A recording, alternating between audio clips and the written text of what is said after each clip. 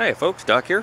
We're going to deviate from our normal Sprocket's garage content here and get away from the mechanical stuff and into survival stuff for a change.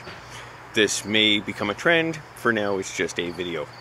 This past weekend and the time leading up to it really, my 16-year-old son Gary has been experimenting with alternate fire starting methods that don't necessarily use matches or lighters or anything like that, and he's been playing around with a bow drill. So when we went away this weekend, he took his bow drill up, I took the camcorder up, and we decided to see if he could create a fire from just a couple of pieces of wood and some string in one take without any editing or any mucking around or backstepping or whatever the case may be. And we shot it, and Sprocket's Garage is going to share that with you. So stick around and see what happens.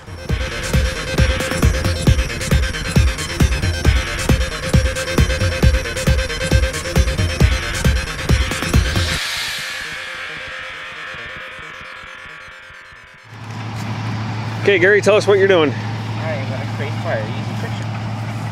Right now, I'm going to have to burn the hole. When you burn it, you start creating the divot form.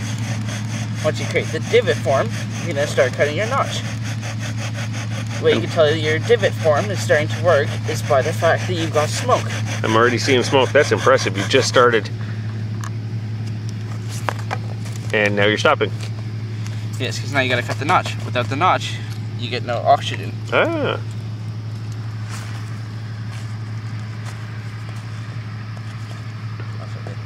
Can you look at me something to use this baton?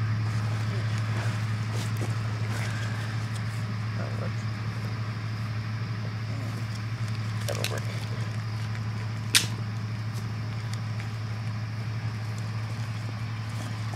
Next, you gotta create the notch.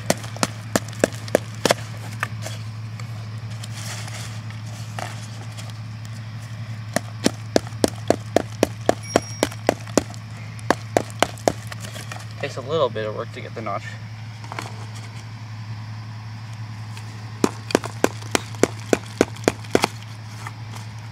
I was just impressed as hell when I watched you do this the other night, and boom, next thing I know, fire. No matches, no lighter. Couple pieces of wood, piece of string. Yeah, it's very simple. If all you have is a knife and your shoes, pretty much, you can start a fire. It's crazy. Alright. There's the notch. What's going to happen is when I put the spindle into the hearth board, it's going to create black powder. It's not in there anymore. When the powder is in there, friction causes it to heat up. And when you have enough heat, you get a number. See if I can do it. I'm sure you can. First, you got to twist the spindle into the bow. Next, you take the bearing block, put it on top of the spindle. Now the spindle has to be in a specific shape.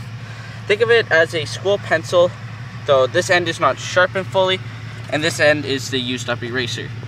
You get more friction down here, less friction up here. Less friction in the top, it's better for the bottom. And as that harvester gets closer, the background noise is going to get a little loud. But let's just do this. I want to try and see if we can do this in one take and show everybody there's no editing or mucking about. As you see, there's already black powder starting to come. Once you start seeing it, pick up pace on the bow, you start seeing the smoke. So the best chance of getting this going is once you see the notch start to spill out. I have cut that notch a little too skinny.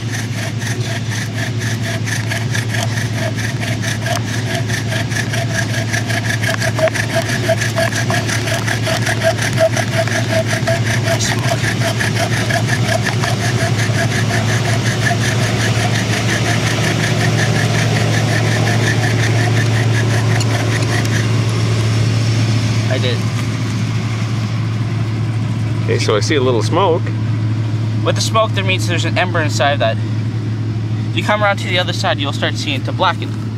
With the blackening, watch.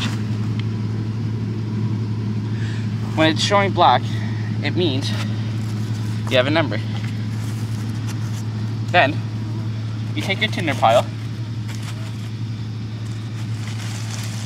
take the ember, though we've got to be very careful with it since it's very delicate. See? It's starting to black. Drop it in, knock the rest of the powder with it.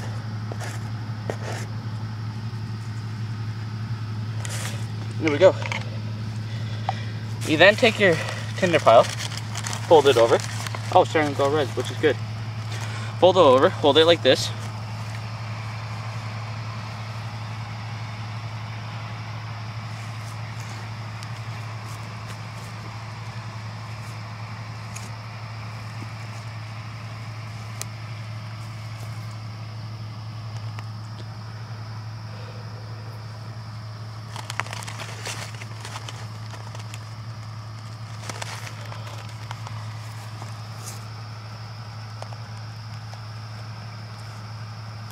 Definitely looking promising. Don't drop the fire on your face.